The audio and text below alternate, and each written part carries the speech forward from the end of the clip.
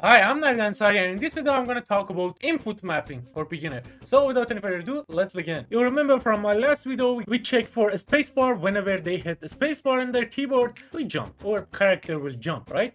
But we want to make it easier. So if they are playing on Xbox, if they are playing on PS4, no matter what platform they are using, there should be a key to press to jump, right? So if we use it like this, a spacebar to jump, in Android phone it won't jump because it doesn't have a spacebar. In PS4 it doesn't jump because it doesn't have a spacebar, right?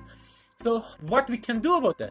If we go to edit, to project setting, in here go down to the input, you can see in binding here there are some action mapping and access mapping.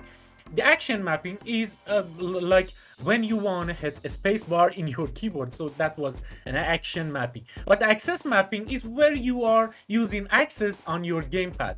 So for example, for this jump that we have in here that we use the spacebar, in project setting we can add a action mapping in here, and I want to name it jump, right? So I want to jump or character to jump when we hit a spacebar, and where you can find it in keyboard, okay? And you can find it like this, and you can just search it, okay? A spacebar. So whenever they hit the spacebar, they can jump. But what about Android phone? So what you can do, you can add another action mapping in here, so you can get the touch of the Android phone. So you know that Android phone support till the 10 touch, okay? Because this is for beginner, I don't want to show you how you can check those touches in this video, but in future video I will show you how you can do that. For example, touch 1, okay?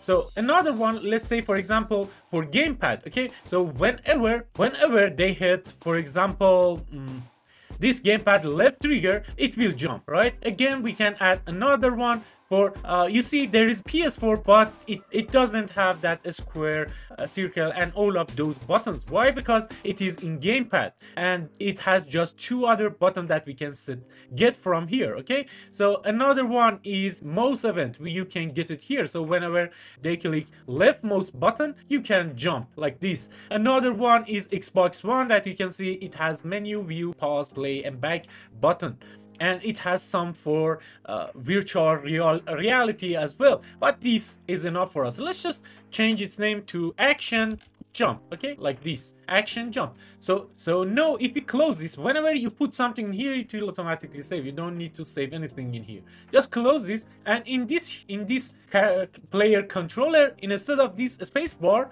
just right click and in here search for action jump, okay? So it will give us this. So whenever action jump is pressed, jump, okay? So it doesn't matter if you play your game on Android, if it's on PS4 or if it's on PC, it will work, because you set an action mapping that if they for example hit cross on PS4 controller, it will jump. If you hit the spacebar, it will, in PC it will jump. If you touch some location on your Android phone, it will jump.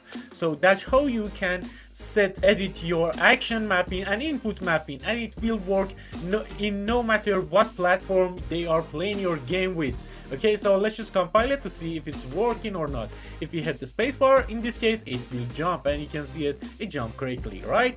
It's my honor to have you at the end of this video. This was for beginner, and in future I will explain more advanced stuff that you can do with this action mapping in Unreal Engine 5.